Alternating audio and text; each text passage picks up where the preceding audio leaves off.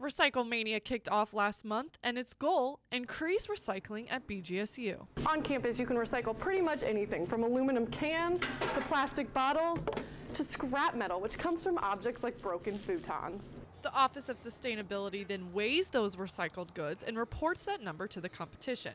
Sustainability Coordinator Nick Hennessy says Recyclemania helps the university reduce waste and conserve resources. That means cutting down on the amount of stuff that you throw away and increasing the amount that you would recycle. Those are definitely flip sides of the same coin. If you're doing one, you're doing the other. That coin is also part of the university's sustainability strategy. This strategy aims to unify all the sustainability projects across campus.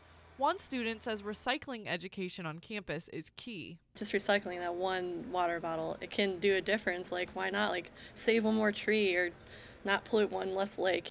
That one bottle could also help BGSU win this year's Recyclemania. Reporting for BG24 News, I'm Hannah Hilliard.